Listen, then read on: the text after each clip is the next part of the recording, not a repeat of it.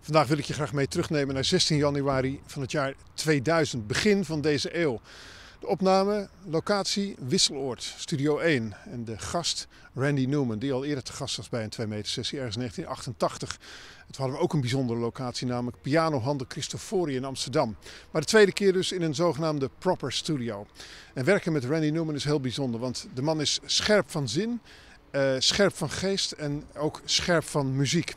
Als je hem iets vraagt, dan luistert hij heel goed naar je vraag en dan geeft ook altijd een zeer scherpzinnig, vaak zelfs een beetje sarcastisch antwoord. Zo kan ik me uit 1988 nog herinneren dat ik hem interviewde over mijn vak en over zijn vak. En op een gegeven moment zei hij aan het eind van het interview: leuk om tegenover je te zitten, maar ik denk dat jij binnen nu en 5 jaar presentator bent van een spelletjesprogramma. Was getekend Randy Newman.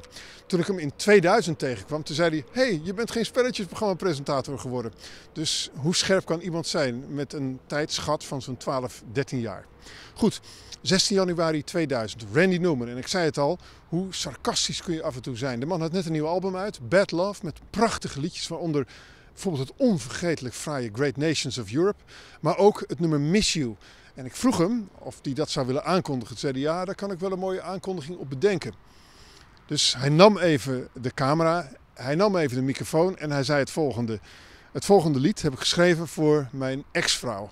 Kun je je voorstellen dat ik bewust gescheiden van die vrouw toch dit lied heb geschreven? Miss You. I've been coming to Holland now for like 25 years and was well received from the beginning. I walked off the plane and they had a press conference. I was absolutely astounded. I had no idea that anyone here had heard of me. And I came with my first wife, Rosvita, whom I later left for someone else who tricked me with artificial lighting and other means.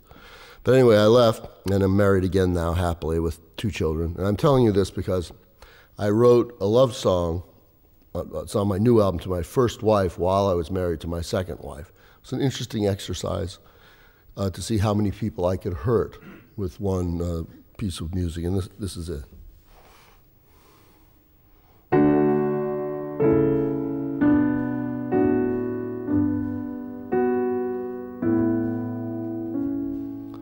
Still in my heart, after all these years, separated by time, now by distance, I couldn't allow myself to feel the loss that I feel right now. As I put this song down, you're far away. And happy I know,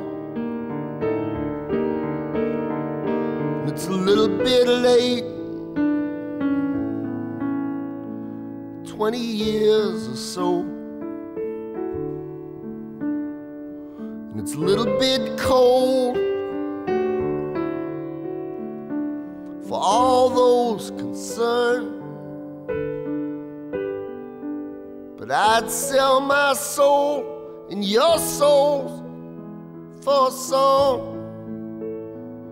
So I pour my heart out. I miss you. I miss you. I'll miss you.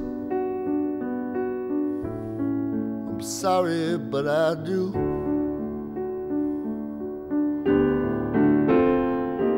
I miss you. I miss you. I miss you. I'm sorry, but I do. I want to thank you for the good years and apologize for the rough ones.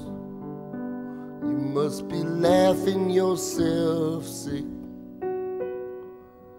up there in Idaho.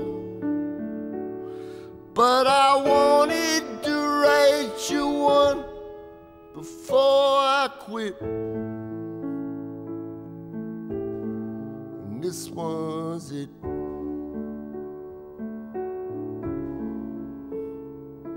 I miss you. I miss you. And I wanted you to know I miss you. I miss you.